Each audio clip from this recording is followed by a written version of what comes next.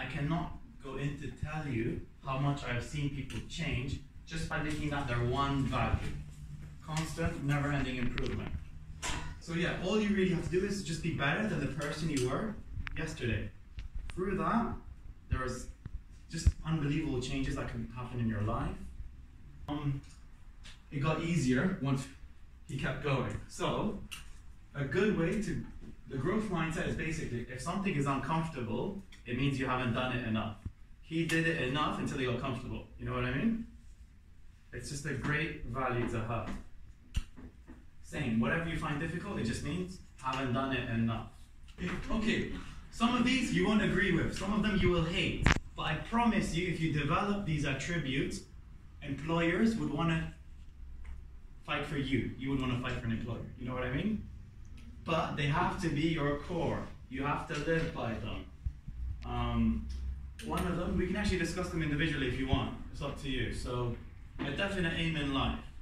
A definite aim, or just a purpose. You know when you wake up with purpose, it's a lot different. Purpose can be anything from I want to feed my family to I want to be financially free by the time I'm 28. It depends.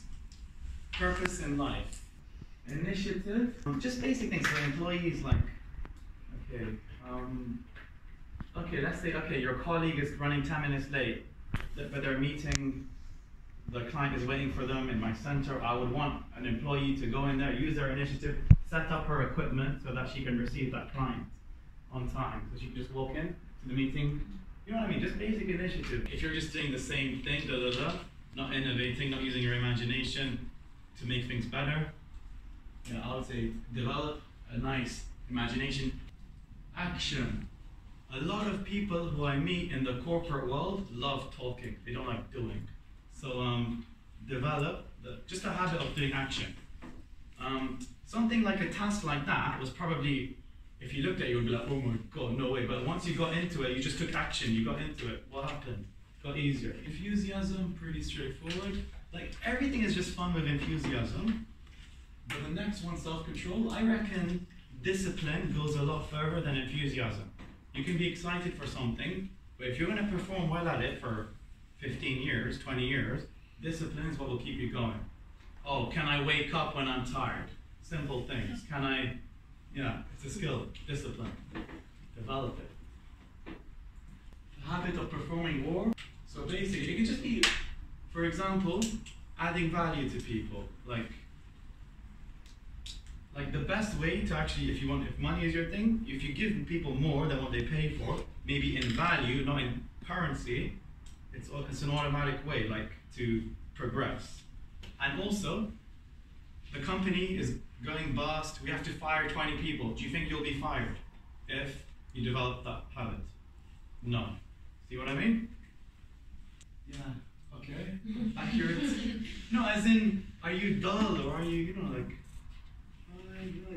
bubbly,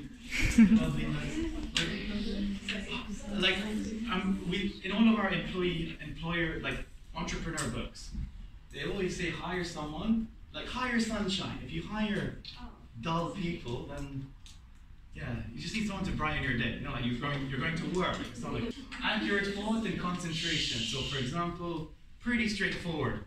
If you see red, don't tell your boss you saw blue. Just accuracy, Persistence. Yeah. I don't know why, but this universe, this world, just favors people who don't give up when it's tough, you know what I mean? So developing persistence is a great attribute to have. Learning from failures and mistakes, definitely. Tolerance and resilience. Yeah, you're not going to fear competition from the person who just comes in, does the bare minimum, leaves, the king or queen of the I'm not paid to do that job. You know what I mean? They're never going to be your competition. People who can do this test in under 3 minutes, they're in the top 5% of the population in terms of their learning ability. You know what I mean? But maybe I don't want to hire them. Maybe I want to hire someone super creative who can create a system which would be better for the future. You know what I mean? Okay, simple way to word your application letters.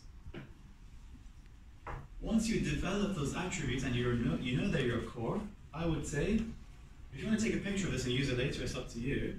If you word it along the lines of the last paragraph, I would say, if you send 20 firms, 20 applications, I can almost pretty much say you'll get a 50% response acceptance rate. So 10 out of 20 acceptance rate. And obviously, so the punchline is basically, you're willing to serve, best of your ability. If you honestly don't think you have persistency, don't mention it. This is just framework to work with. Just to say your position, the amount of value you add the company. So basically, it means you have to make your mark, but it's foolproof, like it's rejection proof. But you have to deliver, yeah? This is like, serious stuff.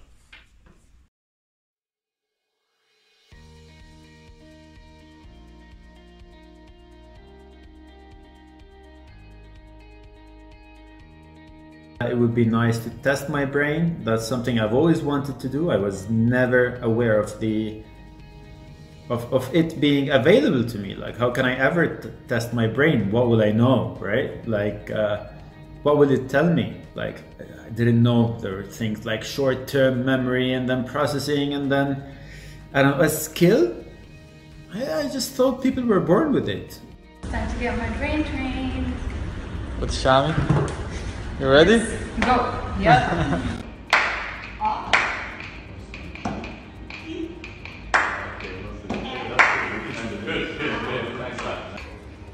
9, 10. Let's start again. 6, 10. so 10, 5, 9, 11.